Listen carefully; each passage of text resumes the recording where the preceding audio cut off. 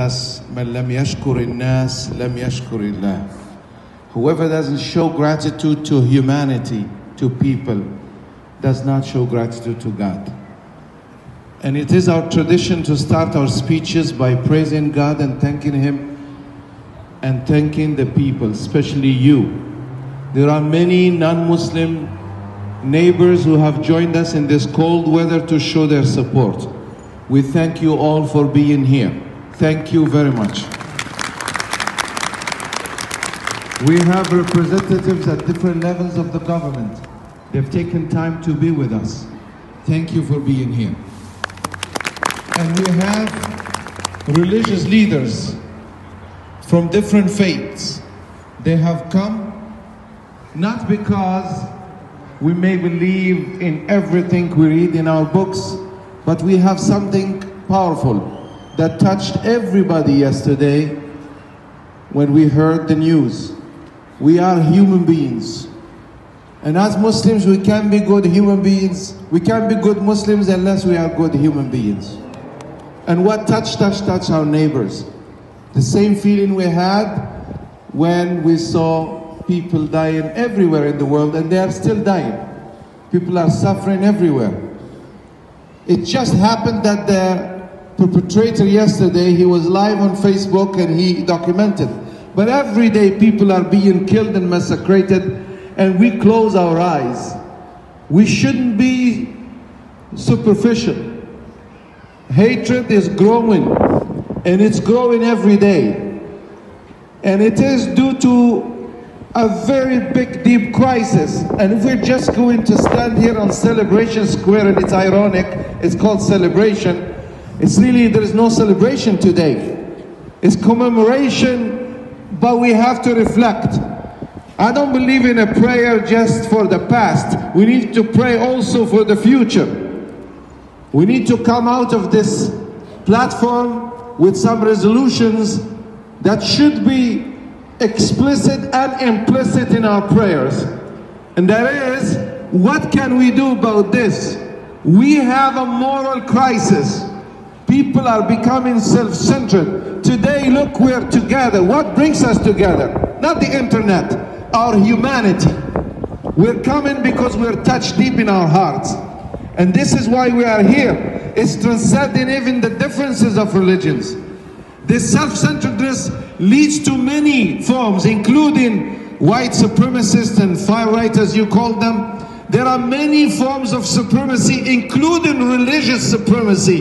When a person thinks he's better than others and looks down upon every other human being, that supremacy kills and validates the killing of innocent people.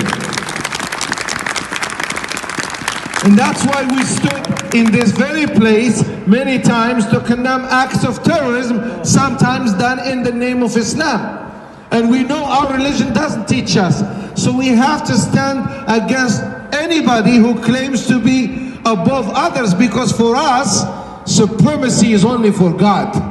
God is Al-Ali, the most supreme. We should humble ourselves.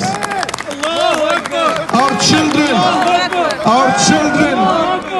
children, I am ashamed as a father. I sometimes ask, why did I bring these children to this world to see all this suffering? I don't want to share these videos with my children, but I have to tell them, be vigilant and careful. This world has become worse than a jungle. Even in the jungle, animals only eat when they're hungry. But there is too much greed in this world. Too much killing, too much blood being shed in the name of many supremacies. And we have to humble ourselves. And we can't give peace if we don't have it. And peace suggests that we pray today and think about what's happening. Self-centeredness, internet, people are becoming, we have a mental health. Ask any religious leader, community leader. We have a serious problem with mental health. It's clearly, unfortunately, I had to watch the whole video. The guy is sick, but I don't want him to run away with the idea of being sick. He is responsible. While listening to the same very song that was heard by the soldiers who did this Srebrenica in Bosnia many years ago, same song. being that song that's close to supremacy. And people are being killed in the name of, you know, many things. So we can't talk now today about names. We are here to pray. Please, God Almighty says, الذين إذا أصابتهم مصيبة قالوا إنا لله وإنا إليه راجعون. Let's repeat this. إنا لله وإنا إليه راجعون. One more time. إنا لله وإنا إليه راجعون. Truly to God Almighty we belong, and truly to Him we will return. Those who have died yesterday, very bad, but we believe they are in a better place. They washed themselves on Friday. They were facing Qibla. They were praying on the best day we Muslims believe is Friday. They were praying. They were listening to what would give them hope, faith, and love. And they were praying to the Creator. They died. They are martyrs. And Quran says, do not call those who have died in such way dead. They are living. May God bless their souls. May God give patience to their families. And we thank all those nations who spoke up, especially the leaders who called the spade, called terrorism. Shame on those who don't call what happened yesterday terrorism. If that is not terrorism, then what is terrorism?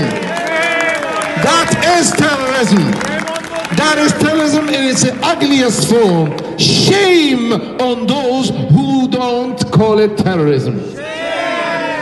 Let us read Surah Al-Fatiha. This is our tradition, and I would invite everybody to join us. This beautiful chapter, the opening chapter of the Holy Quran.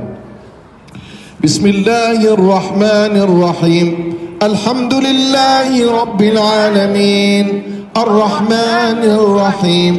Maliki Yawmiddin. Iyyaka na'budu wa iyyaka nasta'in. اهدنا الصراط المستقيم صراط الذين أنعمت عليهم غير المغضوب عليهم ولا الضالين. Amen. Thank you very much for being here. As I have the chance to be the last speaker, I thank you for being here. Please leave with hope. There is a lot to live for. There are good people. Pray for this country, Canada, and stand against gun and weapon proliferation and gun control laws. Politicians, please, more gun controls, more control of and respect of the authorities, but also respect of dignity of every human being. God bless you. Assalamu alaikum wa rahmatullah.